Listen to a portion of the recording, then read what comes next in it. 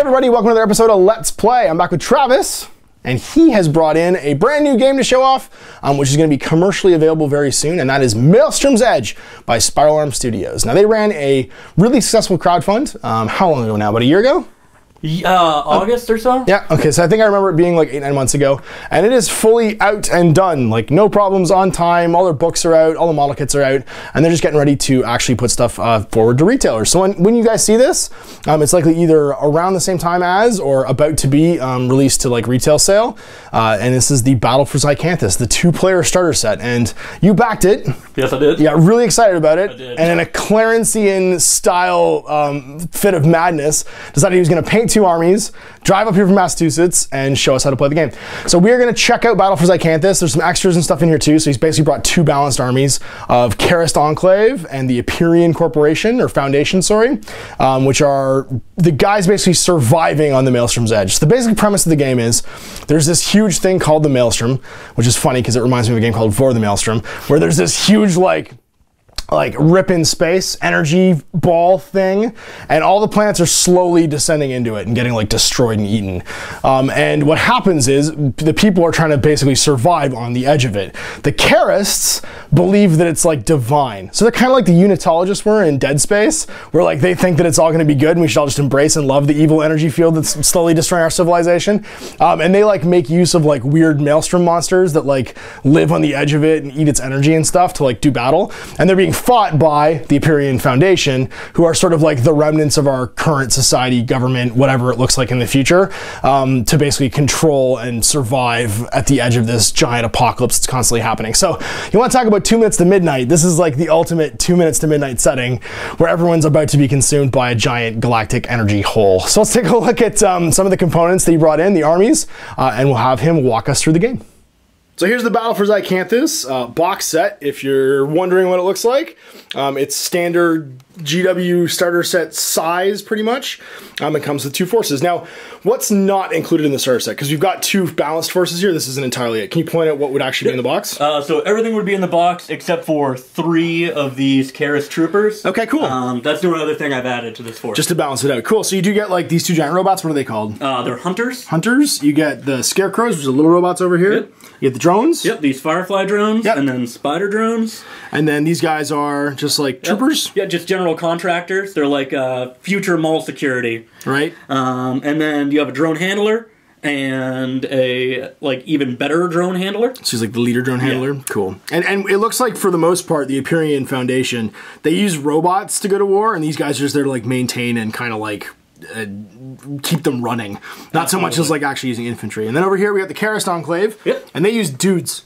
So it's all just dudes. All sorts of dudes. So here we have the Tempest Elites, who are like basically what would be Space Marine level. They walk around with giant mortars. Right. And then we have 2 groups of just regular Karist troopers, as well as 2 assassin-style units here. Okay. And those guys basically run around and do whatever they want. And then we have their religious leader over in this corner, whose main deal is to run up and explode amongst the... He's not doing a very good job of leading if he explodes. Yeah, exactly. And then, these are the minnows, the little guys? Little guys are minnows, big one's an angel. Okay, and that's the monsters that live in the energy field around the Maelstrom, I guess? Yes, they are. And they kind of tame them by feeding them Maelstrom snacks and telling them to go fight? Basically. Cool. Awesome. Now you're also going to see other components. There's cardboard blast markers. This game does use a suppression system, a lot like Epic, from what I understand. And so you get all of these card blast markers. These are threes? Yeah, 3s, 5s, and 10s. There's smaller ones too that are 1s. And they keep track in different colors, basically. So like orange ones for the Empyreans, and then purpley ones for the other side. Who has got how many blast markers on them for like tracking damage and stuff. You get some standard size templates. They're in heavy card. They're actually really robust. And you get an A5 scale rulebook. So pretty familiar if you play general sort of like war gaming. Now, it's worth noting, too, that these are all hard styrene. So they're GW plastic, that same kind of plastic. You glue it with polystyrene cement, and they're that kind of posable. There is also a scenery pack of scenery accessories. So instead of doing like a whole sort of like range of like full buildings and stuff. These guys made a kit of like ladders and doors and edges and consoles, so you can take any kind of like blocky shape and make terrain out of it. I would have literally killed a whole bunch of human beings for that when I was like a kid, because you know, when you're a kid and you're making scenery, you're literally just dumpster diving for stuff, and this would just make anything that was pulled out of your garbage or an interesting shaped container that used to have yogurt in it into a piece of scenery. And you can do it over and over again. So I think that's really neat. So it is. There's the starter components for the Battle of Zycanthus. We're going to set up a game and start walking through the rules.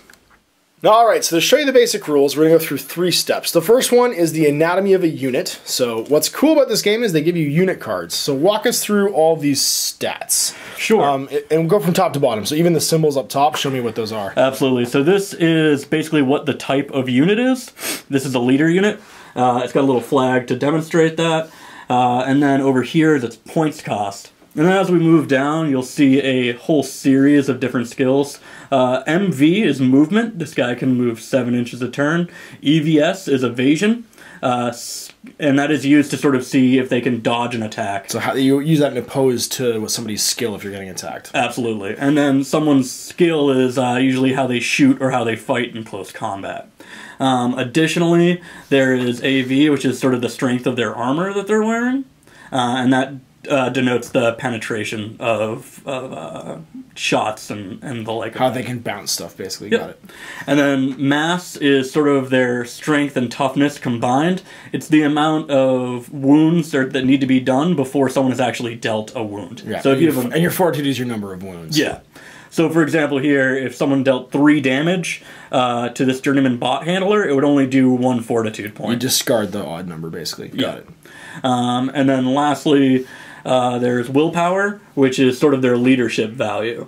Cool. So that's your ability to like resist the suppression tokens and all the damage is going to come out to you. Absolutely. Then you got some tags here on the side. Yep. So what this is it sort of shows out what the model type is. So it could be infantry. You could be looking at a variety of other things like robot is an option. Additionally, there are things like angels. Angels if you're a giant monster.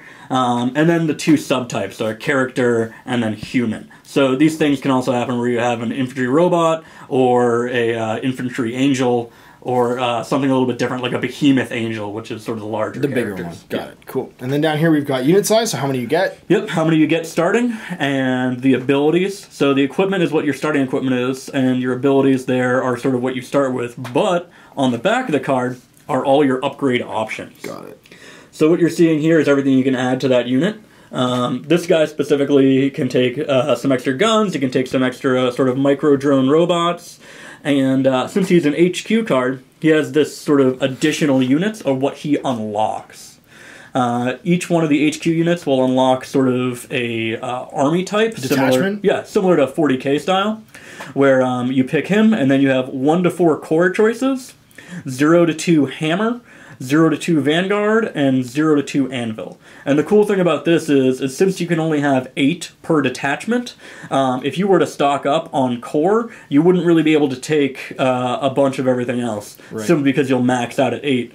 And then additionally, you can only have as many hammer, Vanguard, and Anvil as you do core. So if you have 2 core, you can take up to 2 hammer and 2 anvil, but if you only have 1 core, you can only take 1 hammer and 1 anvil. Right. So if you take 2 of these, then you could take a combination of 4 of the rest of these, basically, for the rest of your detachment. Yes. Cool. So let's jump into that, building an attachment. So the standard game size we're looking at is between 120 and 150 points. This army right here is 121 points. It's as close as we can get to balanced. So initially, I'm going to pick a journeyman bot handler, and he is going to have a couple upgrades on him, including a secondary gun. So as we see, he's going to be our HQ. And he's got the chart on it for the rest of this stuff, so we'll put him over here, and then you can build out the rest of the force. Sure. We're going to go ahead and pick some contractor engineers, so these 3 guys, and we're going to give them 1 extra upgrade, which is a grenade launcher on the bottom of this gun. Cool. And that's our first of the core choices. Absolutely. And then our secondary core choice will be a unit of spider drones. So this bot handler and these other starts with 2. drones. Yeah, it starts with 2, yeah. Starts with 2, and then I'm going to add 2 more. And then he's all set. Cool. So that's our 2 core choices now, so we can take up to 4 of the other ones, basically. Hammers, anvils, or vanguards. So for hammers, I'm going to select a Scarecrow Sniper, and he has an option on the back, which allows him to have a multi-unit selection. So I can take 2 separate Scarecrow Sniper units as one single selection. All right, so it eats up 1 detachment slot, but you get 2 guys, and they operate individually. Yeah, so I have 2 of those set up right now. Cool. And then as a Vanguard, I'm going to go over here and pick this Firefly Recon Drone unit. You start with 3. I'm going to add an additional 1 just so that we can get a more filled out unit. Cool. And then I'm going to pick 2 separate Hunter-class War Mechs. Now, these are sort of the crisis suits of Tau, where you can really add up to what guns you're getting, really outfit them to take out certain units. Cool.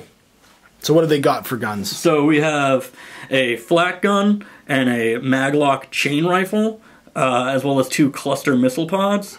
Also 2 cluster missile pods, suppressor machine gun, it's sort of like a dual machine gun, really laying out fire. And then another suppressor, no, not a suppressor, a hydrolock gun. Gotcha. Yeah. The maglock chain gun, is that the one? Got it. Long name gun. Cool. All right, so there it is, 120 points of the, what is it? The Empyrean Foundation. So let's take a look at the Enclave. All right, so the same process for the Karis then. Yep. So we're going to go ahead and start with our Kadar Nover, who is the, sort of the HQ over here. The Gene Stealer Cult Leader? Gene Stealer Cult Leader. I like that he has no unit options, though. You just get him. You just get him. He hangs out. So he's going to be our leader, and then we're going to get some core choices. It shows like he unlocks the exact same stuff, yeah. So you can have 1 to 4 core, 0 to 2 hammer, 0 to 2 vanguard, and 0 to 2 anvils. Absolutely. So we'll start with some Karis troopers. We'll pick 2 different squads. One squad will be 5 men, shown here, and they're going to get a singular upgraded gun. So we'll give them this rad wave emitter, sort of like a evil flamethrower in the future. Then we're going to get another squad with a grenade launcher, because why not? Next, we'll do Shadow Walker. Shadow Walker, similar to the Scarecrow, has the multi-unit selection rule, so I'm going to go ahead and pick 2 of those. Those little assassin guys? Yep. Yep. So far we're at 1, 2 core, and that means we can have 4 of something else. So these are Vanguard? Yep. That's 1 Vanguard choice. And then we're going to go ahead and jump into another core.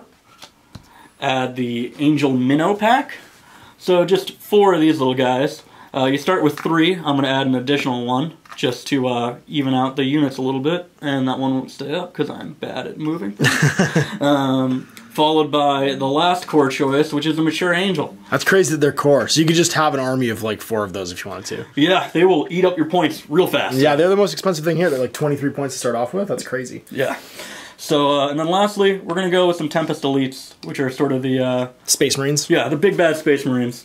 And it starts with 2. I'm going to add an additional 2, so we have a squad of 4. Cool, and there it is, 120 points of the Karis Enclave. So here we have setting up a game. We have 2 kinds of cards here. We have the competitive mission cards and the narrative mission cards. So why don't you walk us through those? Sure. So these are the narrative mission cards. They're mainly used to sort of do a lopsided, sort of interesting, story-driven game. Probably going to go ahead and use these another time. Yeah, we'll use them for our next game. You'll see that next week, guys. Yep. So I'll just pop these out of frame. And these are the competitive cards. Now, what this is sort of a unique way to start a game.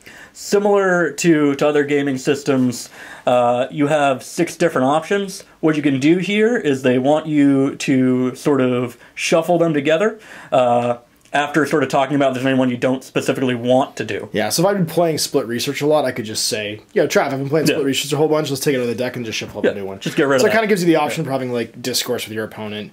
But obviously if you're playing like a tournament or something, you'd probably just shuffle all 6. Yeah, you'd probably just deal with what you get. Yep, cool. And then so you shuffle the deck and you pull out a mission. Yep, so you shuffle the deck real quick. And we're going to end up with Bloodbath. Cool. So now walk us through the anatomy of a mission card. So the anatomy mission card starts with just the symbol deployment. Standard, there are 2 types of deployments. We roll a d6 to get that selection. So we'll walk through that in a little bit. But overall, there'll be special rules occasionally. This one, nice and simple, no. And then there's 3 different objectives. You have the primary objective, which is the main goal. If you complete part of it, which will be listed out in the rules for each specific mission. You'll get 3 points. If you complete the whole of the listing, you will get 5. Yeah, and it looks like from having looked at them, the partial ones are like your round scoring. So every round, if you've completed part of the objective, you're going to score that many points, the orange one. And at the end of the game, usually the other one unlocks. And if you've managed to hold on to it round by round, you'll get those bonus points too. Absolutely. And then there's a secondary objective, which is sort of more kill things, grab things sort of situation. And then lastly, a tertiary objective, which is sort of faction specific? Yeah, faction specific, which is Karist, which is find a secret hidden supply cache, or Aperion, which is find a robot that's been roving around doing whatever it wants. Cool. So now mission completed, what does that mean? If I hit 14... Yep, so the goal is going to be to reach one of these sort of totals. So, and if you both hit 14 at the same time, what happens? You have to get +3 in the other one? Yep. Gotcha. So the first person to get 3 higher than that wins. So you're going to need to have a +3 point of winning, sort of to space win. it out enough. Yeah. Right. So if I have 13, you have 14, I don't win yet. I have to get to 16 basically to beat you. Cool. They do give you these handy little VP trackers, and what's cool is they go from 0 to 9, they flip over to go to 19, and if you actually go higher than that, the chit flips over to be at +10. So it does take into account if you're playing a huge game, you might rack up VPs like crazy, and go over. So this is the Foundation one, this is the Enclave one, and what we'll do right now is we'll set up, so why don't we do our deployment, we'll roll for it and see what kind it is, and we'll get our units down. So deployment, we've got standard deployment, we have to roll a dice now, and 1 to 3 it'll be pitched, which is this deployment, 4 to 6 it'll be big flank. So it's going to be pitched, and that means 12 inches on pretty much across the way, but on one flank you get to go up to 12 inches onto the side, you get to go all the way up in an L basically to 24 inches up, and then go, it looks like 18 inches in? Must be. We have to bid to see who the attacker and defender is. The attacker deploys first, sorry, the defender deploys first and the attacker deploys second. We randomly pick a number in our heads, and we get to say it out loud. If we tie, we then roll off and add whatever we bid. And the guy who wins becomes the attacker. So he's going to get to see where everything's deployed. The defender gets STs. Now what are STs? Those are suppression tokens. Basically the stress your unit's under. Because you're charging into whatever the defensive position is. And STs are basically these little guys, and you would put them on units. So your opponent's army, if you're the attacker, will start already with some markers on them. Got it. So you don't want to pick a billion, because you can just win that roll by being like, I'm going to pick a billion, but then every unit would already start with 3 of these, yeah? Yep. Okay, cool. So let's pick randomly a number behind our backs. All right. Let's do it rock, paper, scissors styles. I'm going to go like this. Ha! Oh, I got 2. All right, so I am the attacker, and the difference of 1 is basically the amount of suppression tokens you're going to put out. So you will be putting down your army first, and we'll show that after deployment. So we are deployed, and the defender, of course, the Karist deployed first. You've got... the Karist elites over here. Okay. Angel. Got 1 Shadow Walker hanging out down there. Unit of Troopers. The Nova has joined the Troopers over here. I got the Minnows, and then up here we have our last Shadow Walker. Right, because it's a big L, so you can go up to 18 inches into the middle, basically, from this edge, and then mine is the opposite, so I can go up to 18 on this side. And I've got my unit of drones here with a drone controller, one of the Scarecrows up top. I've got my unit of engineer contractors with the journeyman bot handler, and then I have my 2 Warmechs, the other Scarecrow, and the Firefly drones are up top here. Now I have an additional miniature I have to deploy. This is my tertiary objective. He's a satellite relay, and he's actually an additional model in my army. They recommend you model one, but the starter set comes with one. And he can shoot, has a damage profile, can be destroyed. I deploy him anywhere in my deployment zone, and of course, my opponent, just so that I can't be super janky, gets to move him 6 inches afterwards. So do you want to move him right now? Absolutely. And put him somewhere where he's not hiding behind a giant rock spire? Probably just right in range over here. Right, so he takes destroyed tests at the end of the turn, just like any other unit. And if he's destroyed, then he's just gone. But if he survives, he generates an extra command point for me every turn. And those are important. They can get used, we'll explain that later, to do basically like leadery things, like making guys braver and actually bringing back units even. Another little token down here under this bridge, that's a Karist supply cache. And he can pass over the unit and pick it up. And he can either earn an extra VP from it for his tertiary objective, if he doesn't do anything with it, because he's just like hoarding it basically, or every turn he can spend it for rerolls by using the extra ammunition inside. But if he does that, he doesn't gain the bonus VP for holding it and not having it. And it gets deployed in no man's land. All right, so when playing a game of Maelstrom's Edge, there's a very specific turn order.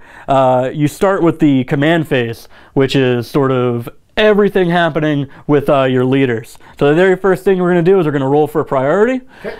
Ash is going to grab a dice. I'll grab a dice. I got a 4. I got a 4. Again.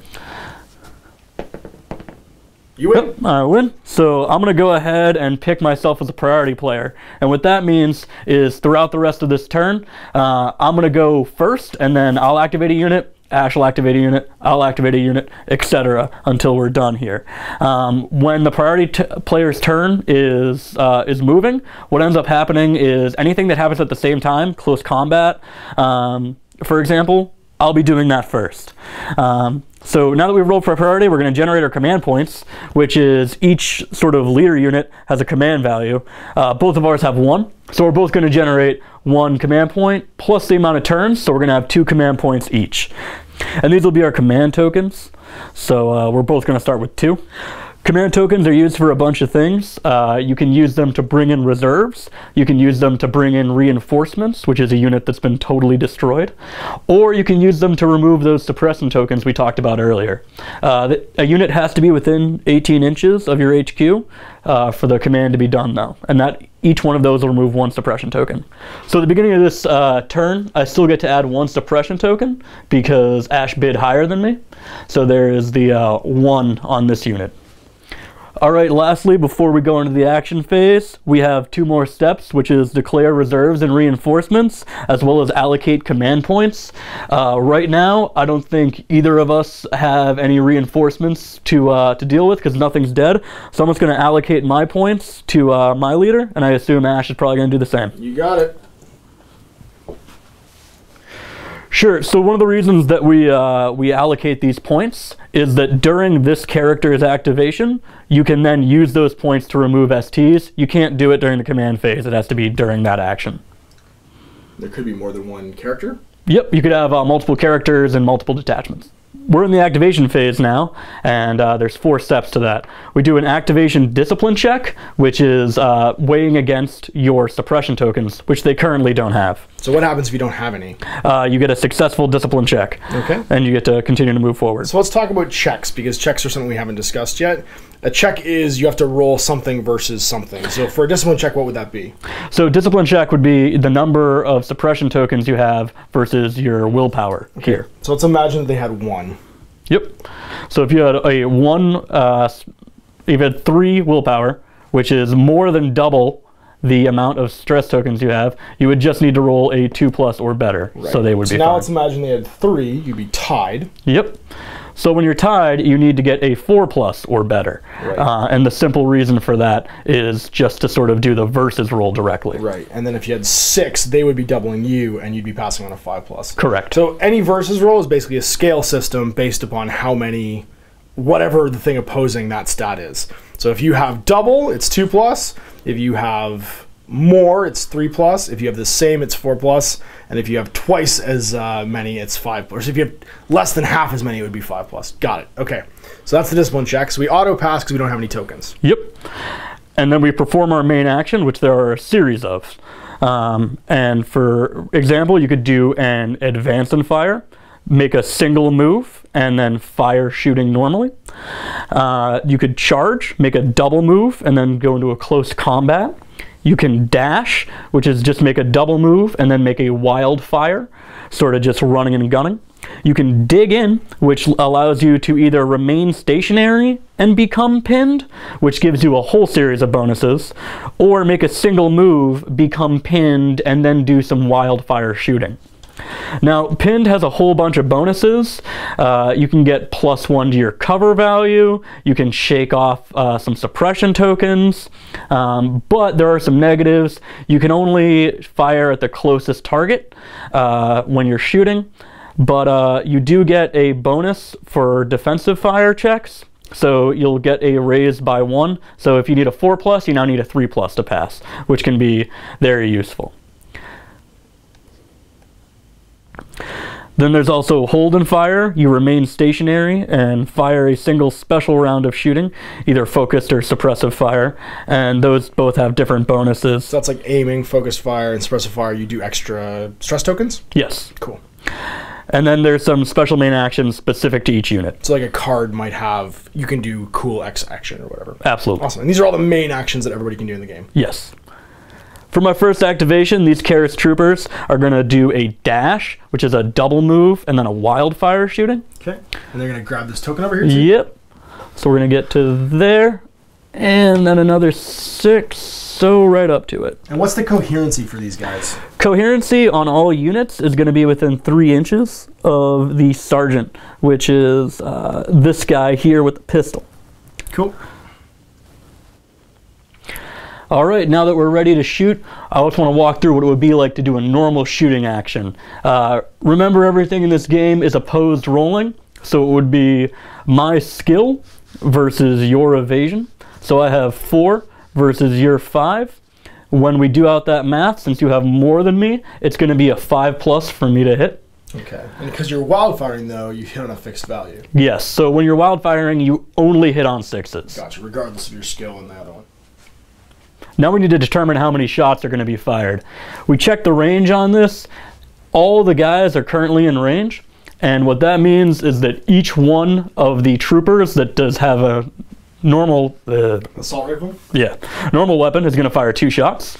So we have 6 shots here, and then the grenade launcher gets a standard 1 shot plus however many can fit under this template. There is no scattering, so it's just going to be an additional 4. I'll show you how many shots you get. Cool. So now these will just hit on 6s. Yep. That first salvo of shots, no hits. Yep. And I just grabbed because that does not affect wildfire. So for just educational purposes, we're going to pretend that we got 1 hit here from the grenade launcher. And what that is, to figure out if I've actually hurt the Firefly Recon drone, is that we look at my gun's penetration value, which will be a 3. And then with the 3, we compare it directly to your AEV. So I would need a 4 to, 3 actually, 3, because I'm better but not twice. So if I roll there, and let's just pretend it's a 4, what would end up happening is it would do the 1 damage in its profile, which would match your 1 mass, and therefore cause 1 fortitude point, killing one of those models. So for every mass you have, it's into that damage. You take a wound basically based on the amount of the amount of penetrations you take. Cool. So if, let's say I was mass 4, what would happen? You would just take a singular. Actually, no, nothing would happen. Right. So you'd have to get damage up to mass 4 to do a single point. To do a single point of damage. Got it. We're going to go ahead and place the last marker there that shows that that unit's been activated. I'm passing it off to Ash now. As he's the non-priority player, he has the option to activate 1 unit to completion and then hand the turn back over to me, or to activate a secondary unit after he finishes his first unit. So as it's over to me, I'm going to activate my Hunter class War Mech, and I'm going to give him a hold and fire action, because that seems like a good thing to do when you're staring down an Archangel. So he's not going to move, and he's going to take his +1 to hit. And he's got all kinds of tons of guns. So he's got a big auto cannon and some rocket pods. Now I can pre-measure everything. I don't know if we mentioned that earlier, and that means I know I'm within range of all my guns here, 30 or 32 inches. So my Maglock chain gun is a 36-inch range. It rolls 3 dice to hit. It has a penetration of 5, does 2 damage per hit done, and has the rule burst 6+ and heavy. So heavy means if I move, I only do wildfire shots, and burst 6+ means every 6 I roll to hit counts as 2 hits, which is pretty cool. Now I also have a strike missile pod with a 30-inch range. Does 1 shot, sorry not strike, cluster missile pod. 30-inch range, 1 shot, but it is a blast template as well, small blast. So I get an additional hit if I target 1 guy. Penetration to 3, 1 damage. Also heavy, so wildfire if I moved. And guided, but I don't have any kind of targeting stuff up just right now. Also has the burst 6+ rule, so every hit is 2 hits. So I'm going to target the Archangel there, because he's dangerous. And that means I will be shooting through those trees, which will provide some cover. So trees are classified as light cover, and that means that basically if I shoot through it into the Angel over there, he'll get to ignore a number of hits equal to the cover value. So in this case, it'd be 1. So one of the hits that I do will be ignored. So the small blast template hits him once. So I got 2 dice here for my cluster pod. My other gun, the flat cannon, only has an 18-inch range, so it doesn't shoot. And my Maglock chain gun has 3 dice as well. So what is my, my skill is 4. What is your evasion? My evasion is 3. Oh, so I'm hitting on 3s here. I'm +1 though because I did hold and fire. So I'm hitting on 2s? Yes. So I actually have a second cluster missile pod too, giving me 4 dice because I'll put 2 templates down. So I actually get a total of 7 dice here. Now the reason I can fire 3 guns is large and behemoth models can fire a number of weapons equal to their fortitude. My fortitude is 3. So I get to roll all these dice. 6s turn into 2 hits, and I'm hitting on 2s right now because I held and fired. So there is 1, 2, 3 hits, and then 1, 2, 3 hits from the pod. Now you get to choose, I think, which one gets ignored. Yeah, I'm going to go ahead and ignore the pod. Okay.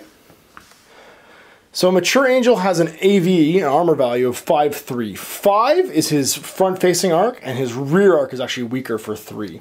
So that means that I will be wounding on a 4 better. I have a penetration of 5 on the chain gun. And it had 3 hits, so 4s or better will get damage through. There is 2 of them. And then the missile pod is a 3, and it is, again, 5 here, so it'll be on not quite double, and that means a 5+ for damage. So 1. So you've taken 1 from the missile pod and 2 from the chain gun. So with damage 2 on the chain gun, that's going to apply 4 damage to its fortitude of 3, to its mass of 4, and it'll take 1 damage from that. With only 1 damage from the missile pod, you only do an additional 1, so no other fortitude damage. So you're basically taking 1 wound here. So now for every point of fortitude you basically cause in damage from a round of shooting, you will cause a stress token.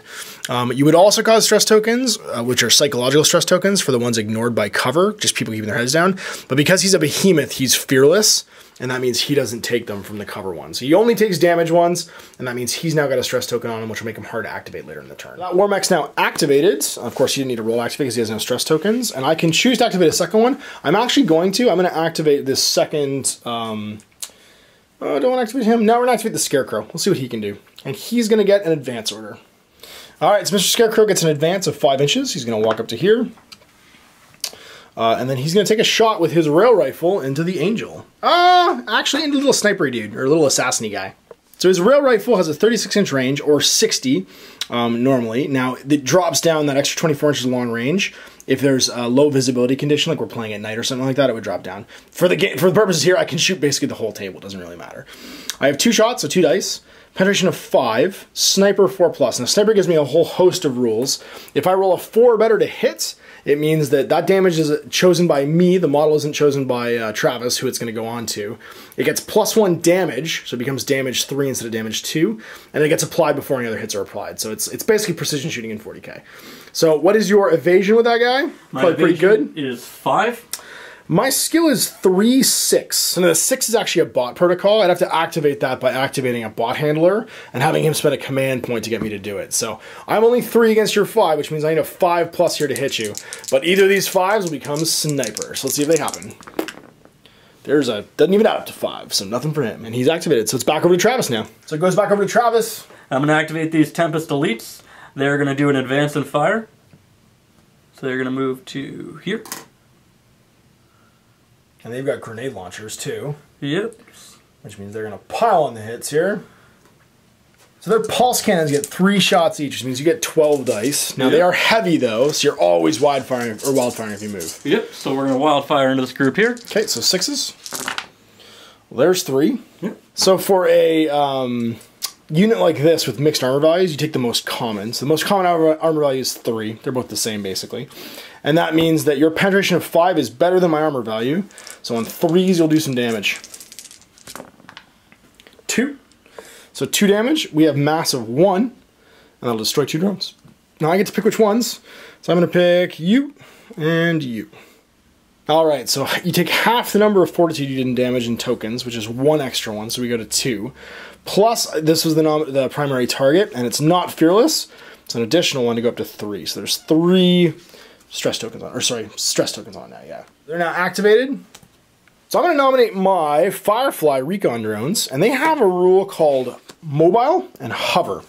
And mobile means that I can dash, so move twice up to 16 inches, and shoot as if I'm moving normally.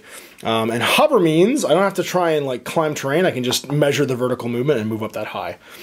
So what we're going to do with them is move 16, so that's going to be 6, 8 up to here, plus 3 gives us 11, and then lots of room to basically just get on top of this thing with their little laser guns and start painting stuff. And then of course there's with the dash order. So with 4 shots each, I'm gonna get 16 shots, and they have the paint 5+ roll, so 5+, I'll get to do paint tokens on guys as well. So we're gonna shoot those Karasts over there. My skill is 3, what's their evasion?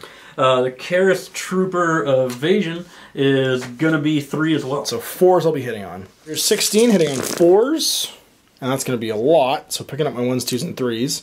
You're in the open, which means I have hit you a grand total of 5, 10, 12 times. Only penetration 1 though, so I'm wounding on 6s here because you're armor 4. So 6s to wound, do some damage, but I get 3 of them, and they are damage 1, which means that they will go through and do, I think your fortitude is 1? My fortitude is 1, my mass is 2. 2, okay, so 3, I'll do 1 for 1 damage there, yep. 1 fortitude, and that means 1 guy's gonna die of your choice. No, not them, the ones up there. Oh, these guys. Yeah, inactivated guys. And that's gonna mean that you take 2 tokens, 1 for being, having a damage onto you, plus 1 for the psych token. It's now activated. I will do a second activation, activate this Hunter class Warmech, and he is going to do a hold action as well, and light up this unit. So my 2 cluster pods will inflict 10 hits on them, or 10 shots rather. I've got 3 for my machine gun, my suppressor machine gun, and 3 for my maglock chain gun as well. So green will be the pods, the chain rifle, or the maglock chain gun will be the white, and the red will be the suppressor dual machine gun. Now the greens and the reds will have burst 6+, the other ones are on 5s. So, I got, sorry, I should actually compare what I need to roll here. What is the defense on those guys, the evasion on those guys again? 3. And I have a skill of 4, so I'm hitting on 3s. So the 1s and 2s are going to go away completely, which means that the chain gun just totally missed. This is going to turn into 2 hits. And then that's it. So that's going to be this many hits from the pod, this many hits from the suppressor. The pod, he is armor 4 against my damage of 3. Sorry, not damage of 3, penetration of 3. So I think 5s to do any damage here. Cause penetrates. There is 5 penetrates from that. And then the other one, which is the suppressor, is 4. So it's 4s. And they will both hit. And that means a grand total of looks like 7. So it's 7 damage total. You can start applying it however you like. Sure. So the mass is 2 on these. Yep. So it's going to be 3 dudes just going to die. And we'll kill the grenade launcher. Okay. He's 3 stress tokens because he's taken 3 casualties halved plus 1 for the psychological one from coming under fire. Yep. Probably discarded some hits there too actually because I was actually holding and firing, so I was getting +1 to hit, but I don't think it would have changed much. Alright, so it's back over to you. So you've got these fellas, yep. The minnows and the angel left. Yes. Oh sorry, and your 2 assassins. And my 2 assassins. I think I'm going to go ahead and activate the minnows. Okay, the minnows are going to go? Yep. Okay, and what kind of order are they going to get? They are going to get a double move, so a dash. Okay, and they're mostly, they shoot at all, or are they mostly combat-y? They do have a shoot. It's not very good, though. Okay. So they're going to move 16. Okay, and measure any vertical movement you want to do, too. Yep. So, go to here. It's going to be 7. Plus probably 3 to get up. Yep. And so 10, and then you got 6 more? Yep. So we'll end up right around there. Okay, let's go in behind. So taking some shots into the dragon, or sorry, the fireflies over here. I have 18-inch range, and they have 2 shots each. Yep. So I'm gonna need 3 more dice. Okay. And I have an evasion of 5. Yep. And you have a shoot skill of 3. So 5s to hit, and I get to discount the first hit because I am in light cover. So that'll be 3 down to 2. It looks like. Yep. The burst on this would make this, or explosion on this would make this 2 hits. Okay, so it's but 4. Yeah, so one still get discarded. Yeah, so it's down to 3 again. Yep. And now what is the penetration? The penetration on this is a 3. Armor value of 2, so 3s to do any damage. Penetrations, you get 2 penetrations, mass of 1, so that'll destroy 2 of these fireflies. So the fireflies will take 2 stress tokens, 1 for the halved amount of fortitude they took, plus 1 for coming under fire for the psych token, and these guys are activated. So I'm going to activate the Empyrean Contractors, and first things first, they are attached to the Journeyman Engineer, the bot handler rather. So he's going to spend some command tokens. He's going to spend 1 of his command tokens to activate the bot protocol on him for marksman. Last I'm going to do is scrape off 1 of the stress tokens on these guys to be down to 2. They're going to get an advance order with a movement of 7, so they're going to go 6 and 1, just head over here and take some shots into these Karist heavy infantry. So my Journeyman has a Maglock Dominator pistol with 2 shots, penetration 4, and damage 2, 24-inch range. And that means with his skill of 4, what's your evasion on these heavy infantry? The evasion on the heavy infantry is a little bit lower. They have a 2. So he's going to be hitting on 2s. Now the actual contractors have 2-shot Maglock assault rifles for 6 more dice. The white dice are hitting on 3s with the assault rifles. The green dice are the pistols hitting on 2s. And that's going to be 5 hits from assault rifles and 3 hits from Dominator pistols. They are AV5 with a damage of, a penetration of 4 on the pistol, so we're hitting on 5s here. Nothing at all. And then these are going to be damage 4 rather. Oh, 3. I can't even do math. Against 5s, you need 5s as well, because it's not double. So there's 1 at damage 1. Alright, and I have mass 2. So no casualties, but you do take a token. You take a stress token for coming under fire.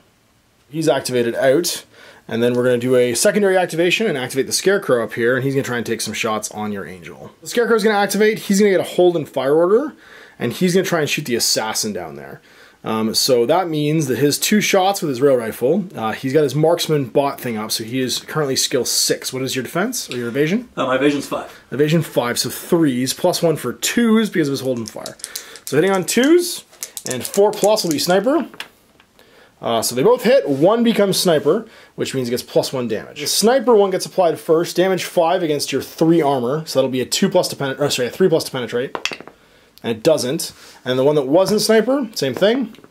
Does penetrate, and it is damage 2. So what is your fortitude? 2. So we will take 1. Your mass rate is 2, so you'll take 1 fortitude. Yep. So he's got 2 and a wound on him, basically, or a fortitude on him. And I have activated my Scarecrow. So it's back over to you. I'm going to go ahead and activate this assassin. He is going to double move and wildfire. Okay, move 14, because his move is 7. So he's going to go 6, and then he's going to go up this ladder 3. So 9. And he's got 5 more inches, so he's probably just going to skirt. Head over the ladder. Skirt over there. Probably right there. End up. Like so. He's hiding from the fireflies. His wildfire's not going to matter because he's got no range on the mech. Activate these fellas right here. Now they have to make a motivation roll because unlike the rest of my troops, they currently have markers on them. Now they have a willpower of 3 and 2 markers. So in the opposed test, they need to roll a 3 or better.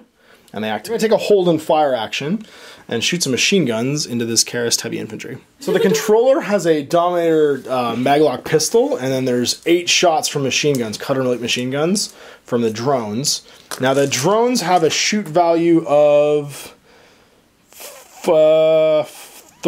Yep, skill of 3, and the apprentice has a 4. And what is the evasion on those heavy infantry? 2.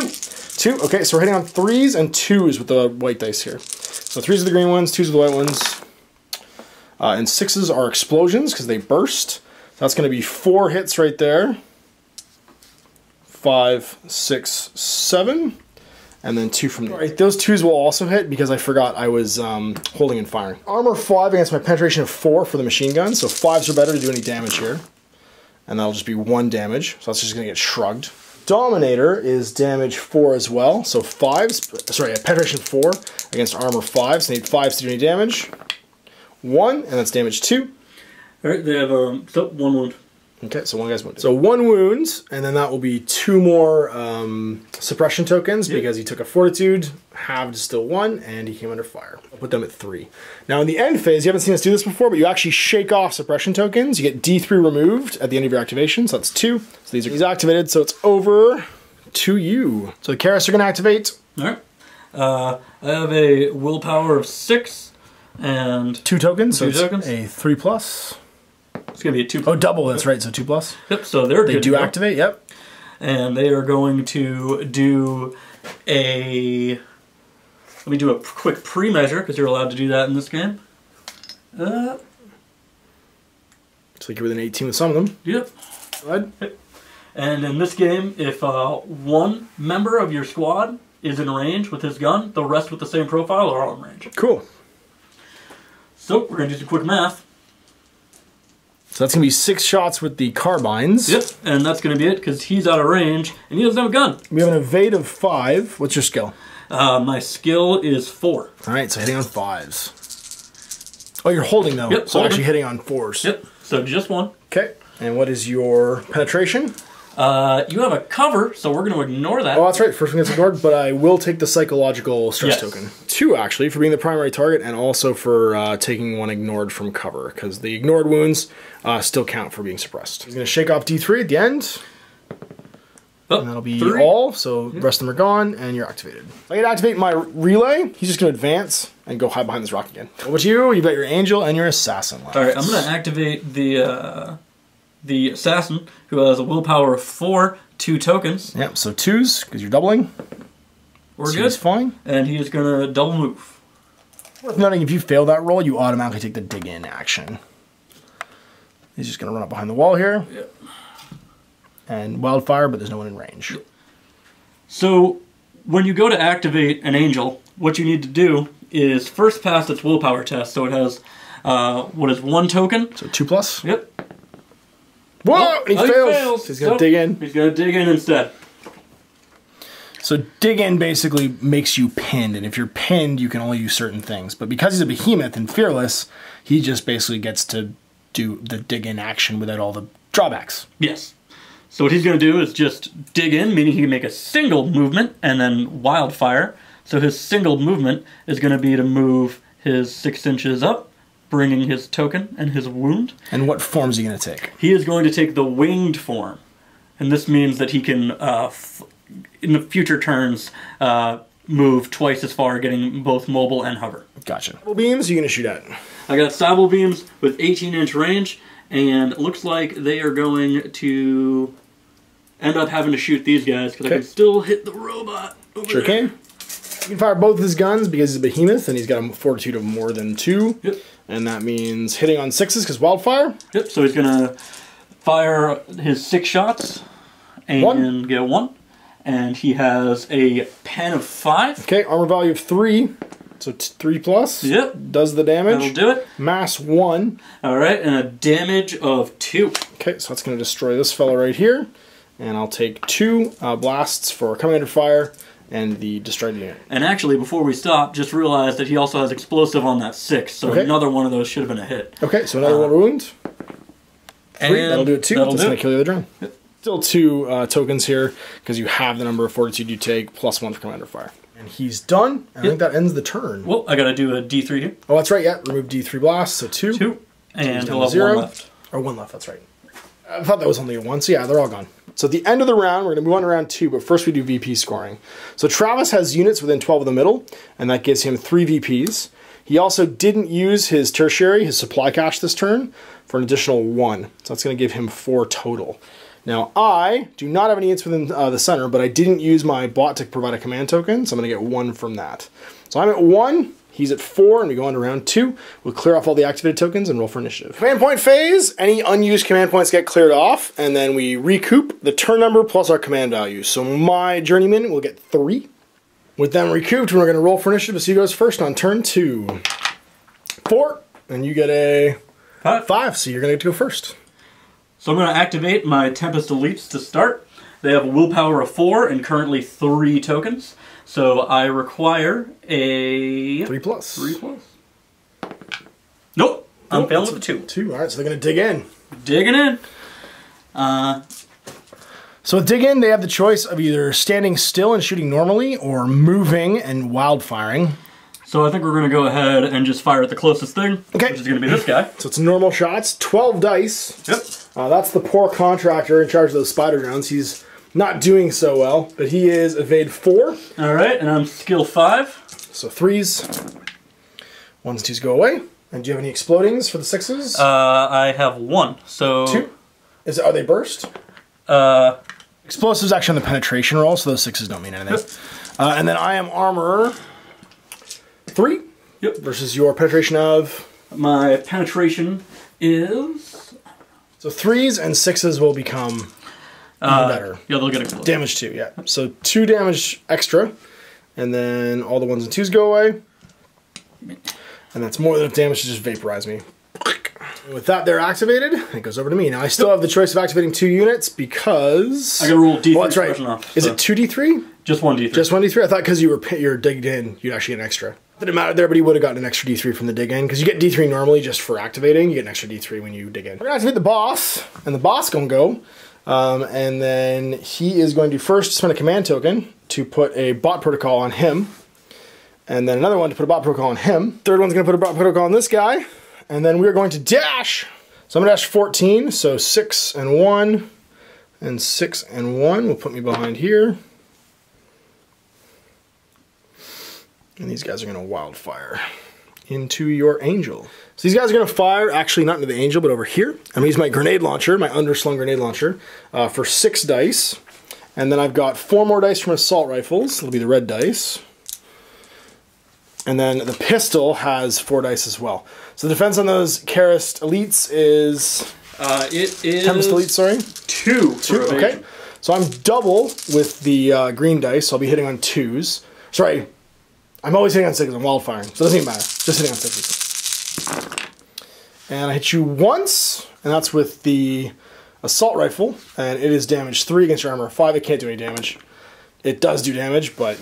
It is not enough to do any damage to you because you're Fortitude 2. Yep. And that means you will take 1 suppression token. And so he is done this unit.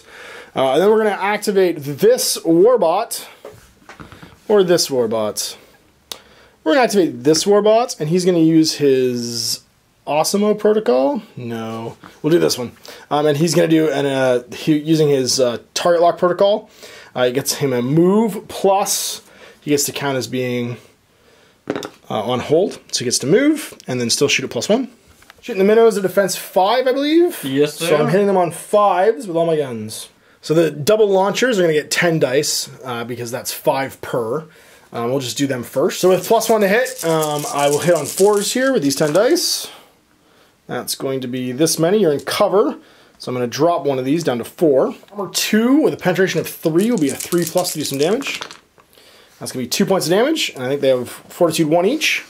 Yep. They have 2 gone? Yeah, Mass of 2, Fortitude 1. Oh, Mass 2. Actually, so it's only 1 then. Yep. Yeah.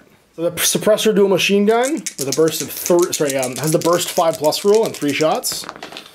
So it's going to hit not at all, hits on 4s. And the the Maglock chain gun has 3 shots, burst 6. It hits twice, no burst. It is, however, damage 2 and pen 5, so I think it wounds on 2s. Yep. Goes through twice. And that'll pop 2 more. Pop 2 guys. That's 4 suppression tokens, and I'm activated. Okay, this Shadow Walker is going to activate, and he is going to charge your drones. Alright, so I can try and shoot you when you come in, but I have to pass a motivation test, and my current willpower is 3. I have 4 markers on me, so on a 5-6 I actually get to do this. And I do, with a 6. So now you double your EVS, your evade, which makes you evade 10. And I'm only skill 3, so that means I'm hitting you on 5s with my shots. I'm going to use the drone class laser systems, which are shoot with 4 shots each. So I get to roll 8 dice here looking for 5s. So 5s and 6s. We're going to get 3 of them. And what is your armor? My armor is 3. Okay, so I need 5s and 6s to do any damage. And there's 1. Damage 1. Alright, I have a mass of 2. So that's going to shrug it. You got a marker, of course, but then you go in. Yep. I'm going to attack with my Cybele Blade, and we do close quarters combat, just me hitting him. It's basically just shooting. Yeah, it's shooting but touching. So with your blade, you get a rate of fire of dash, and that means that you add your fortitude, your mass, and your EVS together, and then you have that rounding up, and that's your number of attacks, yeah? Yep. So you've got a total of 9, which gives you 5 attacks with your dagger, which is better than 2 with your pistol, which is the other option to fight with. Absolutely. And I am defense, or EVS 5. Okay. And I am going to be skill 6. So 3s. I also have explosion on 6s. So that's on wound rolls. That's on damage rolls. Plus 1 damage. You're right. Yep. So there's 4 hits, and then it's armor value 2. Your strength 5. 5. So 2s. And there's an additional damage. So that one's damage 2. Not that it matters because I'm just fortitude 1 for everybody. So 4 damage is going to wipe out the squad. End of the round, he's going to lose D3 blast markers. Gonna lose 1, which is the only one I got. Activated. So now you can activate someone else if you want because it is no longer your first activation. Yep, I'm going to go ahead and activate the Shadow Walker. Okay. On the building over here. Sounds good. He has a willpower of 4 and 2 blast markers, so he is going to need a 2+. He's good. Gets it. All right, I'm going to try and reaction fire. I'll do it automatically because I have no blast markers. So I have a skill of 4, and you have an EVS of 10 right now, doubled. So with my crazy double pistols, I'm going to need 5s. And get 2. They're damage 4. What is your armor? Armor is heavy 3. So 3s. Do 2 damage. Yeah, he's dead. Gets murdered on the way in. So we're going to activate this Warbot, and he's going to activate his bot protocol, so he can move and still count as stationary for holding his ground. You get +1 to shoot. He's going to move up to here, so he can see your angel in the open. So we're going to start out by firing the flat cannon. It gets 3 shots. Your defense is... my defense... 3, if I remember correct. Yep. So hitting on 2s, +1 for the locked on. It's going to hit twice. It is 5 penetration against your armor of... Armor is 5. So 4s. Nothing. Our chain gun is going to do it. It has burst 6+, so again on 2s. And 6s would have exploded, but they did not. And then it's damage 5 as well, so penetration 5 against armor 5. No wounds. Fire missile pod's going to go. Now, it's going to try and shoot the angel, I guess. So 2. It can only shoot 1 of them, because it can only shoot 3 guns. I think I got that wrong with the other Hunter War Mech earlier. And it's a cluster missile pod, so hitting on 2s. And then it's damage 3, sorry, penetration 3 against armor of 5. So 5s does 1 damage, but it's only damage 1, and that will just put a blast marker on you. Yep. So you'll take 2. You're fearless, actually, so you ignore the 1 from coming under fire. You just take 1 from the... No. Nope, I take 2. You take 2, that's right. Yeah, no, he didn't actually take... He took damage, but he didn't take damage. I think the wording there is probably a little bit obscure, because he didn't take enough damage for him to lose a fortitude. It's not actually damage yet, it's just he took damage from the attack. He's done, and then we are going to activate the Scarecrow as our second activation, and he's going to try and shoot the angel as well. He's not actually going to shoot the angel, he's going to try and finish off this Karis assassin up here. So he's going to hit on 3s. He's going to take the order to stand still, so he's going to hit on 2s, so hold. And that means with his marksmanship ability from his bot protocol, he becomes skill 6 against evasion 5 with +1 to hit. So 2s, both hit. Damage 5 against armor 3, it's going to do damage on 3s, and 4 pluses will do double damage. So that's going to be 6 damage. He's going to be dead. Vaporized. So going to activate. Yep, I'm going to activate the angel. He has 1 token on him and 3 willpower. So 2+. 2+. He's good. And that means he's going to go charge your group over there. Uh-oh, and they've already done a reaction fire, so they can't do it again. And we're within range. Already check that. Whoop. And CQC in this is 6 inches. So if you're in 6 inches, basically, you're considered to be engaged in CQC. Now, because he's in mobility form, he's using his Cybele Maw to attack right now. He's got 5 attacks because his mass plus fortitude plus his EVS is 10. And you'll be hitting on 5s because your skill is 3 against my evade of 4+. So there's 2 hits, 3 hits. 3 hits. And mass is your damage, or your penetration value. I had an explosion 6+ on melee. Okay, so your rolls for damage will be +1 damage if you roll 6s. And you are mass 4 against my armor on the regular contractor engineers of 3. So 3s here. 6s become +1 damage, so there's 1 wound, and it becomes 3 damage. With a mass of 2, that's going to blow up one of these guys. We'll take the guy with just a regular assault rifle. So I'm going to take 4 blast here, 2 because of your fearsome rule, 1 from the casualty, and 1 from being the primary target. So I got 4 blast markers on me now. Make a motivation test now to fight back, otherwise I'm going to fall back. I'll use the willpower of 4 for my journeyman. I have 4 tokens, so on a 4+, I'm good. I'm good, I get to fight back. Pistols, so use my Dominator pistols on him. 4 shots. Defense 3, the Dominator pistol is going to hit on 3s. Because it is a pistol weapon, it's going to hit twice. It's 4 against armor 5, so 5s to do damage. And none at all. The 2 guys with their pistols, they get 2 shots each. With a skill of 3, they hit on 4s. It's going to be 3 hits, and then damage of 3. They're going to wound on 5s, so penetrate on 5s. That is none. He's now activated, and you have the choice of activating another unit. If you want to try and pull another motivation test, you've got your 2 units of Karis troops there, and then under this bridge, and you've also got the remaining little fly guy here. I'm going to use this this group right here. Okay. And they have a willpower of 6. They auto-pass because they don't have any blast issues. markers, yeah. So what order are they getting? They are going to do a move and shoot. Okay. So just advance. Yep. So they can only move 4 inches because they got a straggler with them. This guy. So they've advanced. Yep. Did he want to give any tokens to anybody for any reason? No. He's okay with what he's doing. Doesn't want anybody to shrug off any blast markers? No? You're fine? No. So we're still in range of your hunter class. Okay. And that means 3 guns are coming at you, 2 shots each. EDS 2 against skill of 4. You're hitting on 2s. Easy to hit. It's going to be 4 of them. Still going to miss twice. And then it is arm 5 in the front arc. Yeah, I believe I am pen 2. Explosive 6+ means that 6s will become damage 2, and he needs 5s here to do any damage. Yep, I'm pen 4.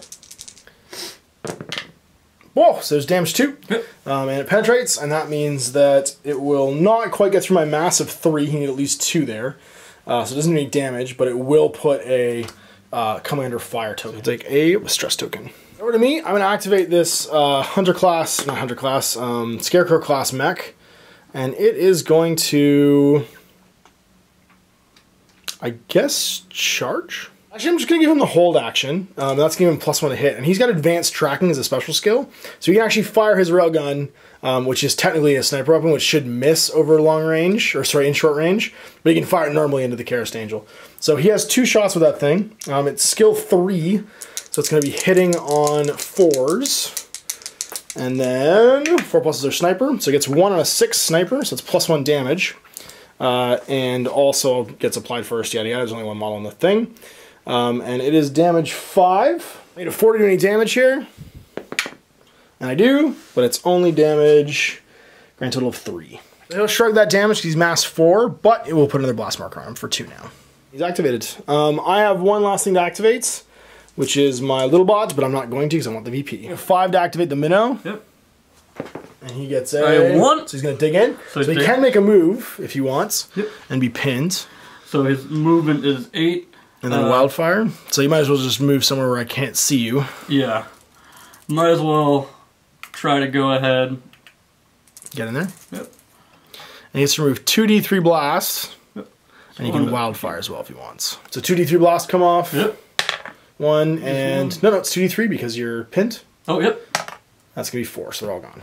Last single man down there, hiding with himself. He can try and get motivated. He's got 1 blast. So he just needs to... That's a 3 blast, right? Oh, it is a 3 blast, yeah. 3 blast. So he's got willpower 3, so he's going to get 4.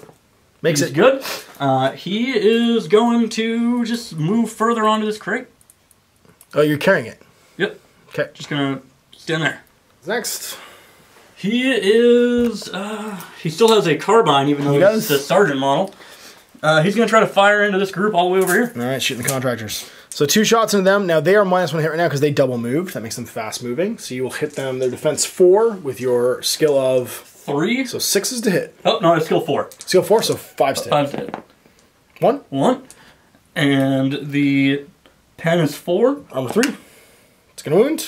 Yep. And damage. It has only 1 damage. So it's going to get shrugged off, and they're going to go to an additional blast marker. D3 blast markers at the end, and be the last unit activated. So 3 come off, and he is free. VPs for the end of round 2. I got 3 for having a unit within 12 in the middle.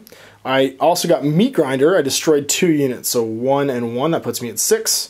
You got 3 for holding the middle, and 1 and 1 for the 2 units you finished off, which are my Fireflies and my little buggy bots. Sorry, we didn't get 2 from the Meat Grinder. We actually both got additional ones from not spending a supply cache token and my uplink not being used. So it's the same number, but Meat Grinder you can only score 1 per turn no matter how many units you destroy. So we're going on turn 3 out of 5 we discovered the game goes to, and we'll remove our activation tokens and roll for initiative. So we're going to roll for initiative, then declare command, or replenish our command points, and then declare any reinforcements. I got a 6, Looks so like I you're won. So I have to declare any reinforcements first. After I generate my 4 command points, because it's turn 3 plus 1 for my command ability. I will try and bring these guys back in, little grasshopper guys. Would you like to bring back in? Bring a Shadow Walker if I can. All right. So we make 2 piles, which are basically the number of command points we want to do. What we'll do is we'll hide dice and then reveal them. Yes. So on the right will be the ones I'm bidding to bring in my own guys. On the left will be how many I'm bidding to try and stop him. All right, so your bid? Yep, so for my own, I bid 3. Yep. And to stop yours, I bid 1. Okay, you stop mine because I only bid 1 as well. So yours comes in, mine doesn't. Got 3 command points left, and you've got none. Assassin basically will just be a unit to the side, and when he wants to activate, he can walk on any of your friendly table edges. Exactly. So this long edge or up to halfway on this edge. When I get to activate a unit, I kind of want to activate the boss, but I've got 4 tokens on me, which means it's a 4+ for me to do anything here. I'm actually going to spend a command token now to actually pull off a blast marker here, and that's going to bring me down to 3, which means I'll be motivated on a 3+ instead of a 4+, which is kind of safer. Then I'm going to try and activate them, and I'm going to give them a advance order. Actually, sorry, I'll use other command tokens too, but I have to do my order first. It's going to go off with a 5. I'm going to put the auto fire, bot protocol and bot protocol on both these bots. I get to make a move, which I will do 7 inches away. There's no being locked in combat here. So we're just going to straight up walk away and head over here and try and gun down the last Karist guy over there. We're actually going to take all of our shots now into the Angel. We're outside of 6, so we can use other guns, but I will still use my Dominator pistols on him.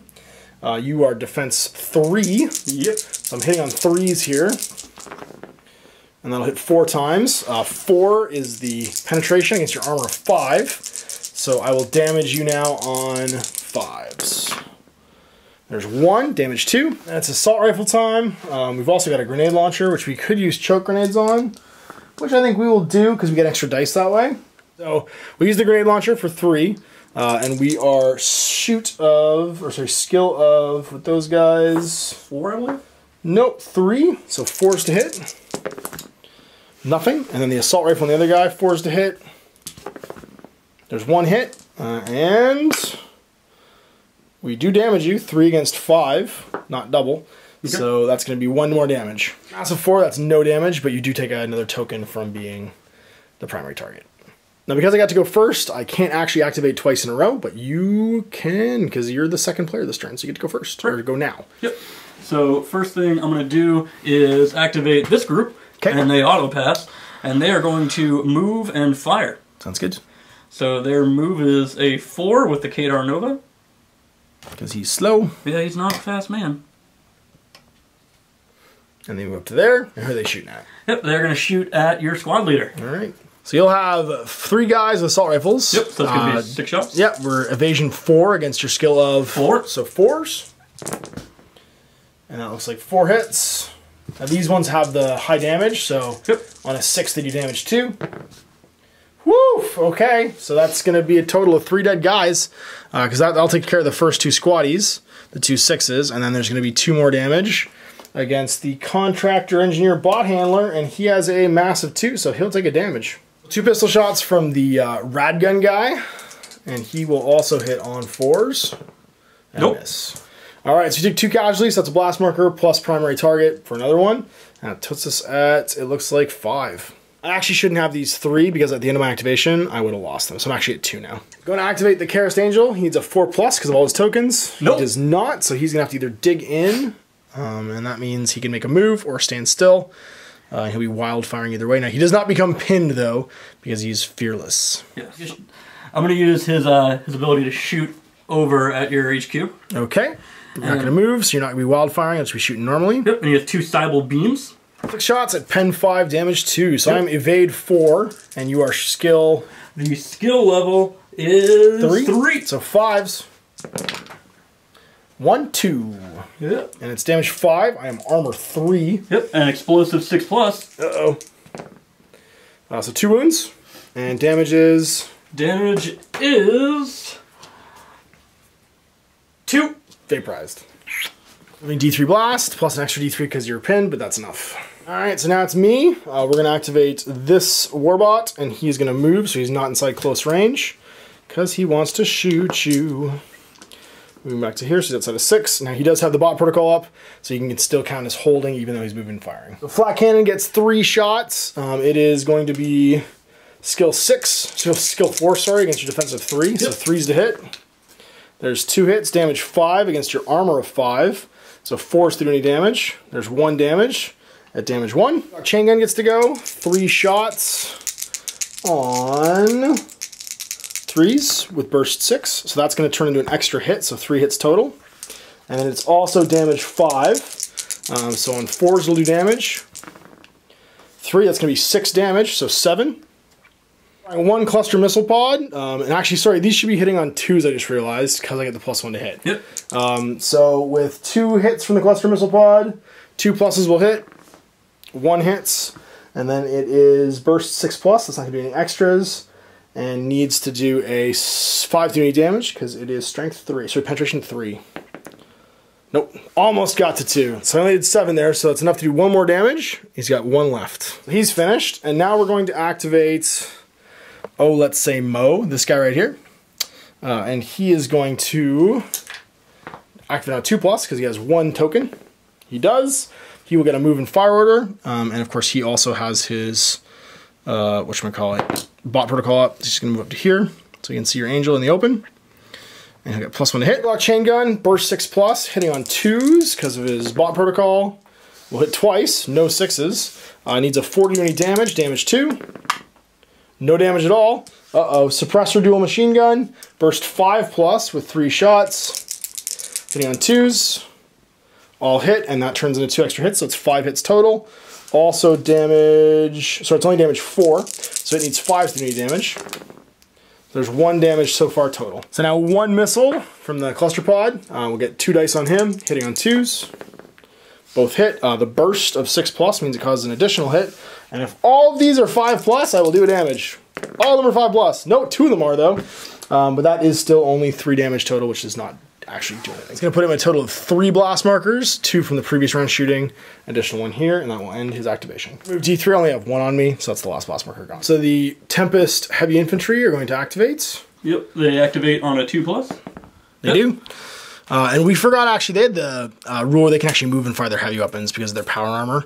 So they do not need to snap fire even though they're carrying heavy weapons. And they're moving. So 12 shots from these 4 heavy Tempest Assault troops into this 1 Scarecrow up high. EVS of 2, he's hitting me on a 2+ here with his skill of 5. And that means all but 2 are going to hit. And then I am armor of 3 on a Scarecrow Sniper. Okay, and I'm 10-5. Alright, so you need 3s. And that's going to be 5. 6s are doubled, yep. Okay, and 6s are doubled, so with a mass of 2, that just destroys him outright. Activated their last stress token, D3 come off, they only have 1. Auto passing is initiative roll. This fella's just going to walk on. Yep, so he's going to go 14 with a rush order. Just running straight up to the tree. Activate the Scarecrow. He's just going to get a move order and move 5 and back up a bit so he's far enough away from the Karis Angel that he's not engaged in close range. And he's going to fire his sniper rifle into that lone Karis troop. So 2 shots from the rifle, evade 3 from that little Karis Enclave guy. Hitting on 4s, 1 hits. And then it is 5 against your armor of... Armor is 3. Okay, so 3s, damage 2. Oh. No, he's live. It's armor 4, sorry, but regardless, it didn't wound. Activating, we've got the... To the Angel Minnow. Yep. He is going to move down. I don't know how many inches that is. Looks like 4. Alright. So... He's moving to 8, so he can move 4 inches afterwards. Yep, so he is going to go... Hide it over there. Just grab that corner to give me breakthrough, and that activates him. Okay, and then I can activate my bot, but it's just going to hide behind the wall again, so I can earn a victory point for it being live. Yep, and then lastly, I am going to activate him, and he is actually just going to... Dig in? Yeah, he's going to dig in! Alright, why not? This may end the game, because we both have units within 12, so I'm going to score 3 up to 9. I did not destroy a unit this turn, so I'm not going to get any from that. And I will go to 10 through my satellite uplink with command being alive still. Also holding the middle for 3, which puts you at 12. You still hold your supply cache, and you managed to wipe out a unit from Meat Grinder, which puts you at 14. Difference of 3. And to turn 3, the Karis Enclave is going to take the game, because they have a difference of at least 3, and they've hit 14. So there it is, Maelstrom's Edge. Lots of familiar territory there. Felt a little bit like Epic with the initiative rolling, the order system. The damage system actually felt Age of Sigmar-y. Yep. Which is funny, because I'm pretty sure this game was written before Age of Sigmar. It was. And then all of the versus dice rolls are basically weapon skill comparisons from Fantasy and 40K. So it's just you comparing a higher, lower stat and then figuring out what your roll needs to be. So if you've played any of those games, you can probably pick up this game super quickly. I liked the 3 different scenarios. I liked the countdown clock on VPs because it did feel like a race against time, and you couldn't muck about like camping and just slowly grinding away. Plus, killing your opponent only ever really gave you like 1 point per turn, whereas doing the objective, which was getting into the middle and getting things to be dangerous, was what was ramping up 3 per turn. So I think it's neat. I'm excited to see when there's a third faction. Yeah. You know what I mean? Because like right now it's 2 factions, and they both kind of have like a rock and paper. Like there's guns on one side that are long ranged. There's melee stuff and lots of shots on the other side that are close ranged. What I'd like to see is a third faction that does all kinds of things that are just different from those 2. Yeah. And I'm sure that's coming. But as far as like an initial offering, the gameplay was really smooth. It was easy to pick up. And once we figured out that everything was just shooting with opposed dice rolls, it was just memorizing stats. We should have in hindsight had a quick reference sheet printed. Yep. We think there is one. There is one. And we completely forgot to print it. So we were referring to the rulebook quite a bit, which slowed us down a little bit in the first couple turns. But once we knew what our weapons did, it just really picked up quickly. So lots of fun. Thank you for painting this stuff and coming in. I hope you guys enjoyed watching Maelstrom's Edge. If you guys do want to play a game of Maelstrom's Edge, I don't have an army. But I do have the rulebook, and I could probably proxy an army. But if you have the starter set and you want to come in and play a game with me, just like Travis did, I have no problem playing some more. So we'll see you guys for more of this in the future. Until then, I'm Ash. This is Travis. Happy wargaming.